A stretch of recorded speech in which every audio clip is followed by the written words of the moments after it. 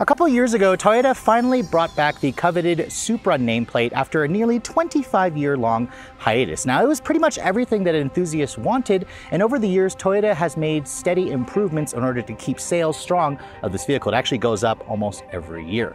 Now, one option that has been sorely lacking from the option list has been a proper manual transmission, and today I'm happy to report Toyota has finally rectified that mistake because we are finally driving the 2023 Toyota GR Supra in this A91 MT Special Edition. And to drive this vehicle out and see if it was worth the wait, we're actually out here at Utah Motorsports campus with this nearly 400 horsepower rear-wheel drive sport coupe and with a proper ZF source 6-speed manual transmission. I know the big question I want answered. For those of you who have been waiting for a Supra because you were holding out for a stick, was that wait worth it? Stay tuned to find out.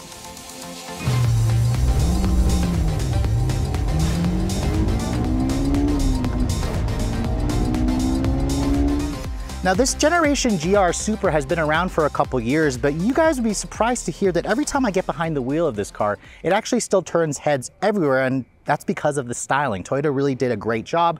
Even with the new Z now on the marketplace, this car still has a pretty loyal fan base. Now, before we talk about the exterior styling differences of this model here, I want to show you guys what's underneath the hood. Now, if you guys want the stick shift, it is limited to the 3-liter turbocharged straight six. Thank you to Toyota for not putting this with the 4-cylinder engine, which means we have a BMW source B58 twin scroll single turbo straight six, making 382 horsepower and 368 pound-feet of torque. Those numbers are unchanged, and you guys know with German vehicles, those numbers are also typically underrated. We probably see that power actually at the crank. It now goes out through a ZF-sourced 6-speed manual transmission. Now, Toyota says this transmission was designed exclusively for the Supra. It has IMT, which is their active rev matching function. Toyota basically says they had to redesign the clutch, redesign some of the ratios. The final drive ratio is actually lower to aid with acceleration. So this isn't just some kind of off-the-shelf that's just bolted on. Toyota says they properly tuned this to work with the 3-liter straight six engine. Now, the fuel economy did take a hit when you guys go with the manual. It's rated at 19 in the city and 27 on the highway. That's about a 3 to 4 mpg hit compared to the automatic. But for those of you who must have a stick shift, you're not going to be worried about that anyways. Performance, Toyota says, is impressive with the manual. 0 to 60, you should be able to do it in 4.2 seconds. Of course, that's going to depend on road conditions, on how well you shift gears, on tires, the tires hooking up, because this vehicle is only rear-wheel drive. A limited slip differential is included, and the top speed is around 155 miles an hour. So compared to the automatic, this is only about 0.3 seconds slower, 0 to 60. So it's not really that much that you're giving up by going with the manual. Now, what you do gain, however, is by going with the manual, the curb weight actually drops by nearly 100 pounds. This vehicle here, as it sits, weighs a tick over 3,300 pounds. The automatic is around 3,400 pounds. So that's a nice improvement and a nice weight reduction. But let's go ahead and close the hood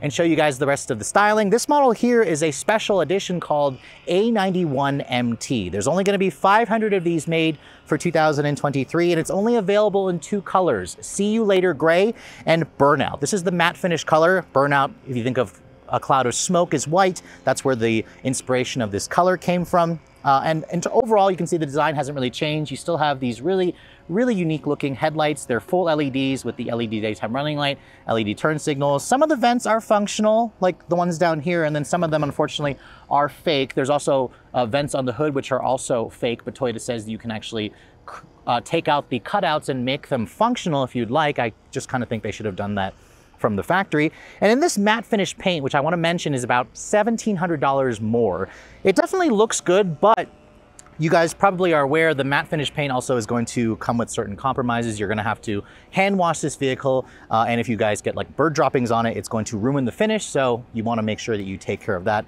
almost immediately. And looking around the rest of the side profile, you can see the side profile hasn't really changed. The Supra is about the same size as a 718 Cayman, the main competitor, and the new Nissan Z, which the Z's wheelbase is technically longer. Remember, this is built off of the BMW cluster architecture. It shares that with the BMW Z4 convertible. There's still only a coupe version of the Supra. If you want a convertible, go and buy yourself the BMW. Now, looking at these wheels, they are unique to the A91 MT. They're actually a 19-inch forged wheel painted in this frozen gunmetal gray metallic color. You can see, I think the wheel is a huge improvement over the standard wheel that you get with that kind of two-tone chrome and black polish finish. You have these upgraded brakes with the Supra inscripted. These are Brembo 4-piston brakes, and I believe it's a 15-inch rotor, which again should provide good stopping power for a vehicle that has this much power. And overall, the suspension hasn't really changed. Toyota did, however, calibrate the traction control system specifically for this vehicle. So we'll talk about that when we get this vehicle out on the road to test. You can see the mirrors have this kind of matte finish black cap. It's got turn signal repeaters on it. And then over here, you can see lots of bulging fenders. This is a really attractive looking car, pretty much for me from every angle. And then at the back here, you'll know that this is the manual and the A91 with the red Supra script over here. This is the only trim level to get the red Supra script. So keep that in mind. If you guys go for a manual premium or a manual 3-liter, the Supra badge won't be red. It's only on this A91 MT. You can see the taillights, really unique looking, full LEDs. You have the same rear bumper with the reverse lights that are LEDs here in the center. And then the exhaust hasn't really changed. You can still see it has the same dual oval or dual round tips that you find on their other 3-liters, and it has a really nice sound. So let's go ahead and fire it up. You can hear what it sounds like.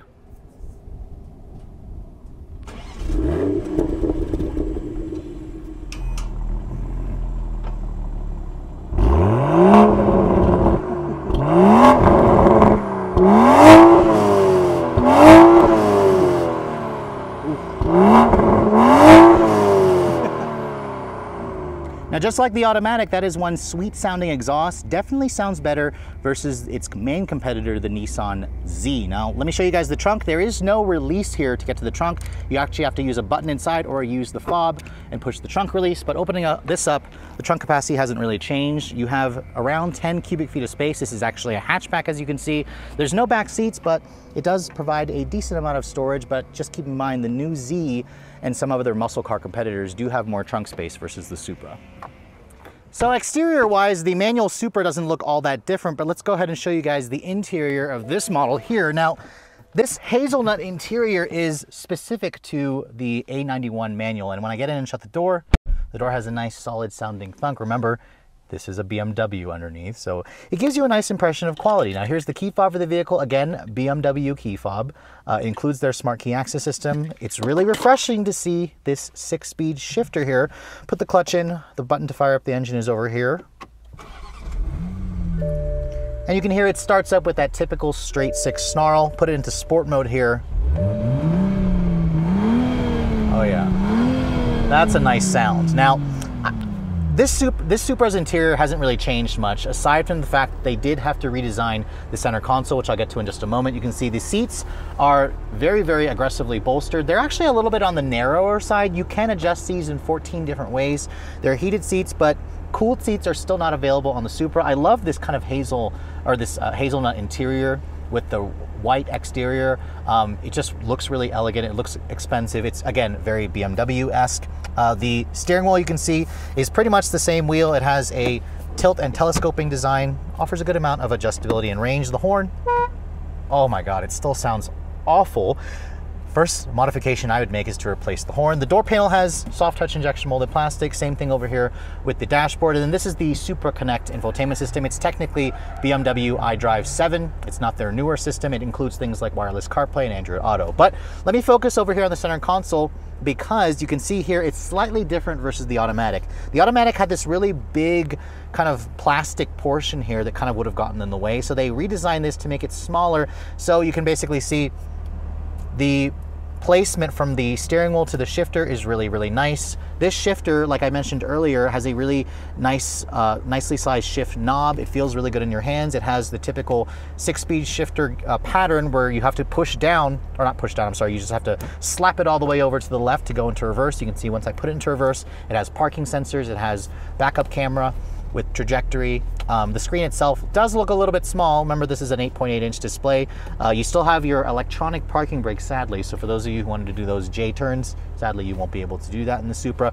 You can see the iDrive, or the Supra Connect controller is right here. This is essentially BMW iDrive. You do get a wireless phone charging pad, which is nice. And then you can see the sport button over here, stability control off button over here, carbon fiber trim, a nice cup holders over here with a padded center console area, but no, not really much in terms of covered storage right here. And then you can see here in terms of the glove compartment, it's damped and it's lined with felt. It's a bin style.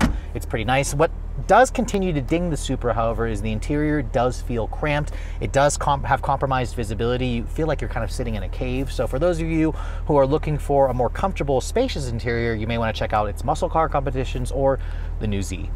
All right, so here we are finally behind the wheel of the manual transmission GR Supra. This transmission is a ZF transmission.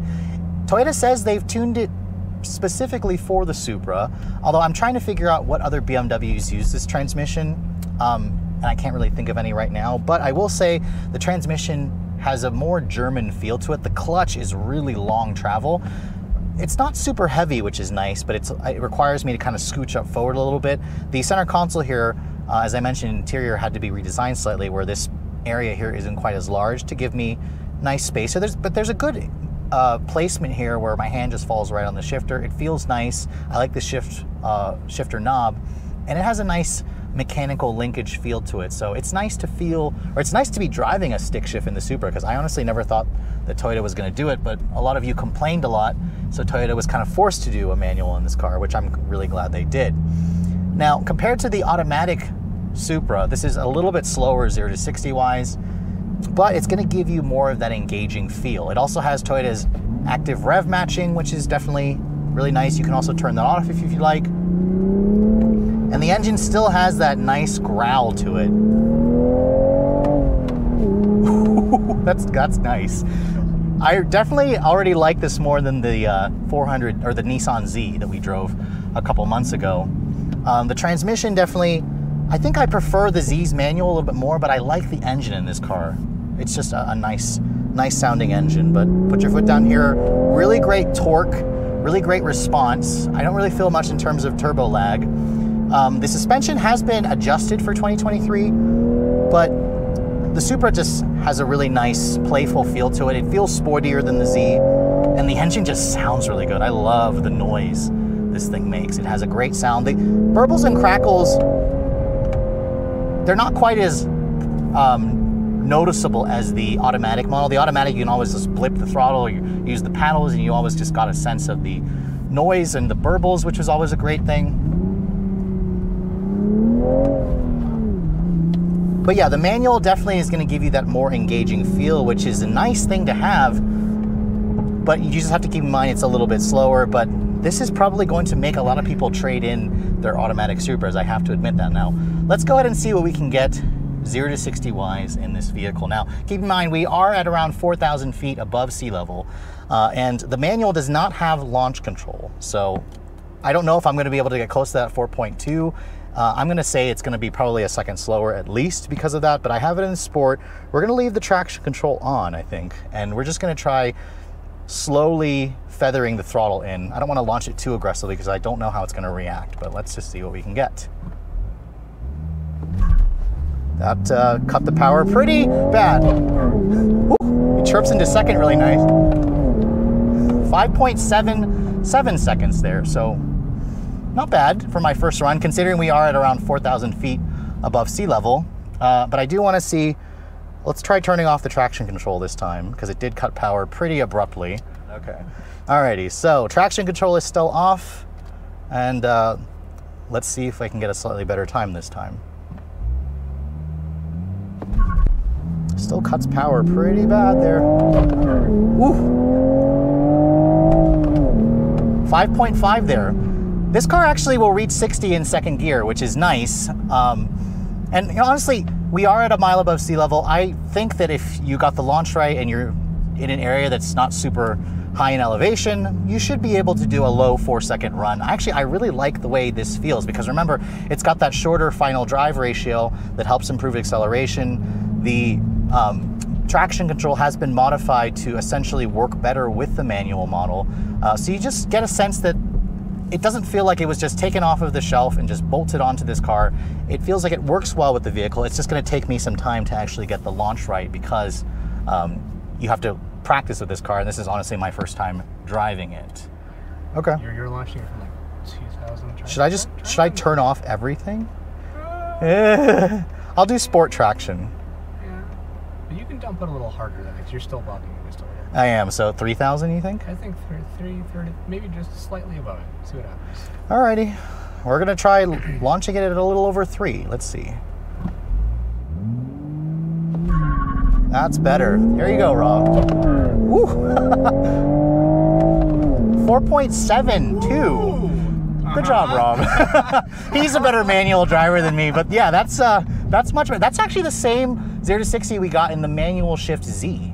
Yeah. The manual shift Z, and this puts the power down a lot better. And that was only your 3rd time. You can Yeah. do a little better. Probably, Yeah. So like, track. that's impressive. I must admit that's very impressive because I got around 4 seconds in the automatic. And keep in mind, we are at 4,000 feet above sea level here.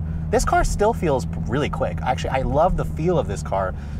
It just feels properly fast. The engine has really nice noises. And it just kind of makes you want to drive this car. So yeah, the manual definitely is an enticing option. And I suspect a lot of people who have been waiting for a stick shift Supra, if you bought the automatic, you might want to consider trading it for the manual.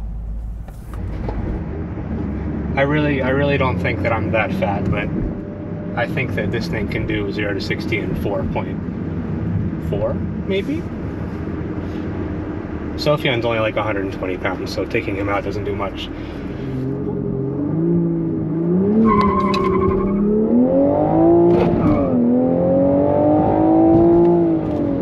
4.43. I'll take it. I'll take it.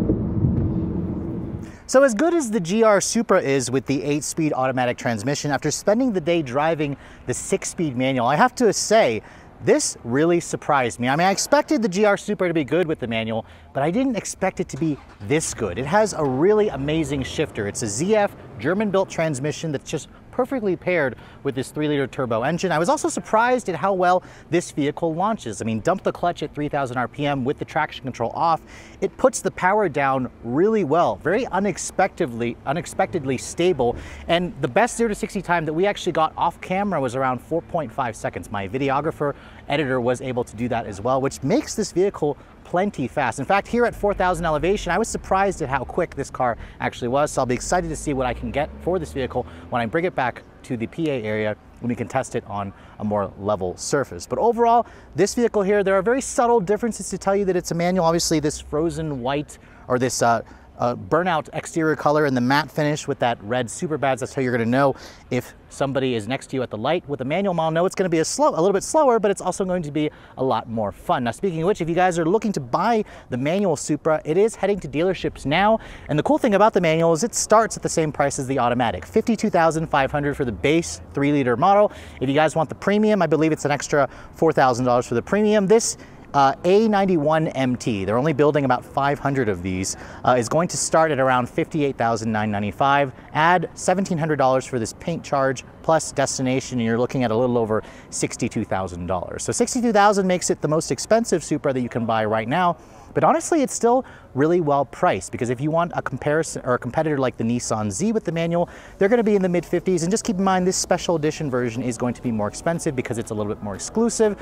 But I suspect for those of you who own the GR Supra, have been waiting for the manual, and you have the automatic, you might be kicking yourself because you're probably going to want to trade this in, especially if you're all about saving the manuals. But with all that said, hope you guys have enjoyed my full overview on the 2023 Toyota GR Supra with the stick shift. If you're also looking to see the latest cars I'm testing, be sure to follow me on Instagram at Redline_reviews. Like us on Facebook. And as always, guys, please keep subscribing to the Redline Reviews YouTube channel for all the latest reviews. Thank you so much for watching. I'll catch you all in the next video.